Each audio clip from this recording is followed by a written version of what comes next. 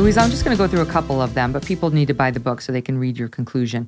Listen to your mother. One of your points is chivalry, people need to remember, is actually a good thing. Why is that important? It was, as we were talking about at the top of the show, that there is this inherent sexual asymmetry between men and women. Women are the ones who get pregnant, men are bigger and stronger. You've got all the psychological differences going on. I think given that fact, which isn't going away, is hugely unwise from women's perspective to do away with chivalry, which is basically, an ideology that says that men ought to restrain themselves, ought to, if you understand male strength as a sword, to keep it within its sheath, to be courteous towards women, to put women first, to open doors. Sometimes I get it. Sometimes, let's say, as a professional woman, it might feel patronizing. It might feel annoying to be have doors held open for you and all this kind of stuff. But that is a tiny price to pay for the benefits that chivalry brings with it. And I think it was those women who complain about that stuff are ruining it for the rest of us. Most normal women like it. They like chivalry. So men out there, don't listen to that minority voice. Listen to the rest of us who appreciate you treating us like you are gentlemen and we are ladies, while understanding that we are full empowered ladies as well. Okay, this is a good one. If you're going to get drunk or high, do it in private and with female friends rather than in public or in mixed company. This is basic safety. More people need to be told this. More young women need to be told this. I tell you, I went on Breakfast TV here in the UK when my book was first published, and we spoke about that piece of advice, and I got such a grilling from the hosts, and there was so much they were so outraged at the idea that I would suggest this. I mean, bear in mind, I'm not saying don't drink in mixed company. It's getting drunk. It's incapacitating yourself, putting yourself at risk. That's the thing that I think is ill-advised. So yeah, I got such a grilling on TV. And then as soon as I got home, I was inundated with emails, comments, tweets, whatever, from people saying, yes, obviously. And it was one of those things where actually the general view was 95% plus, yes, this is common sense. And actually this was considered completely normal, even 20, 30 years ago. The idea that this was basic stuff that your mum would tell you to do, that your female friends would tell you to do for a reason, because obviously it's a bad idea to put yourself at risk when you're around people that you don't know.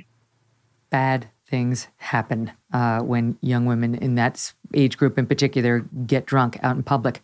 And by the way, bad things happen when young men in that age group get drunk out in public. Quickly, don't use dating apps. You write, mutual friends can vet histories and punish bad behavior. Dating apps can't. This happened sort of on the tail end of my dating life, so I never had to deal with these apps, but so many people do use them. So what do you say to those who say, I don't have friends who can set me up, or they've fallen down on the job. This is my only way of meeting people. I really think that we should be bringing this back as a norm, to be much more sort of generous with our friends about setting people up. That this idea of like going on a blind date with people, someone you've been set up with by friends, it seems really old-fashioned, but like it's actually it's not just the best possible way to meet a partner, it's actually the best possible way to meet new friends as well, because you've got a sort of filter that's already been put in place, and so you're meeting people who are already you're likely to get on with.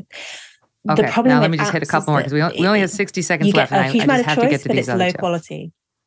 Okay. Last few, hold off on having sex with a new boyfriend for at least a few months. Good way of discovering whether he's serious about you or just looking for a hookup.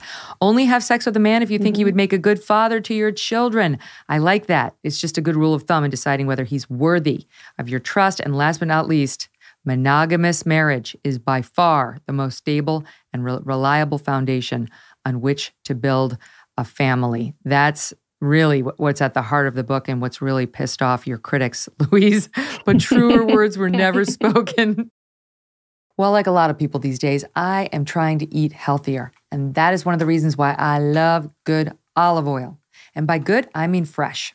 Olive oil packs the most flavor and the healthiest nutrients when it's fresh from the farm. And that is the problem with supermarket olive oils. They're not fresh. They can sit on the shelf for many months growing stale. That's why I like my olive oil direct from small, award-winning farms, thanks to a guy named TJ Robinson, also known as the olive oil hunter. When I first tasted TJ's farm fresh oils, I fell in love with their vibrant flavors. They are delicious on salad, veggies, pasta, meat, fish, you name it. And as an introduction to his fresh pressed olive oil club, TJ's willing to send you a full-size $39 bottle of one of the world's finest artisanal olive oils for just $1 to help them cover shipping. Best of all, there's never a commitment to buy anything, and you can cancel your membership at any time. Get your free $39 bottle for just $1 shipping and taste the difference freshness makes. It really does. Go to harvestfreshnow.com. That's harvestfreshnow.com for a free bottle and pay just $1 in shipping. harvestfreshnow.com. Hey, thanks so much for watching. If you like what you just saw, hit the subscribe button for more clips and full episodes.